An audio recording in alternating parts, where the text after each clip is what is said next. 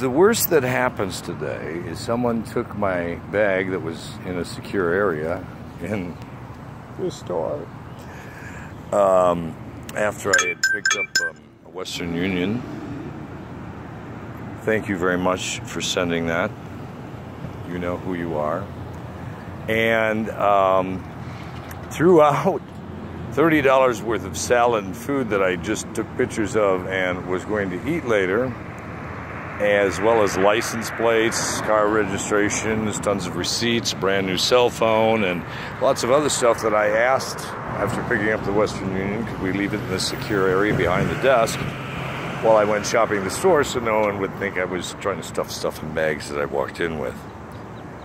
Unfortunately, someone threw it out and contaminated all the food. So if that's the worst that happens today, I'm having a great day. Because even though I lost over $30 worth of food and some documents are damaged, it was still recovered to the best of the ability, and the store people went out of their way to help clean it and sanitize what we could salvage. And the food, I'm not going to hit them up for $30 in damages. It was a mistake.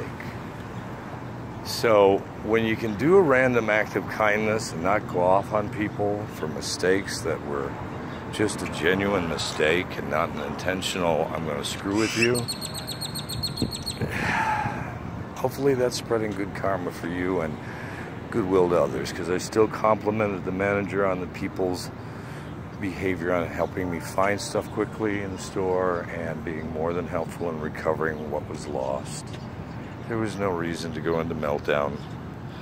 Life was in motion, as it always is. And every time you can spread some good karma or goodwill, it will come back and reward you. I know.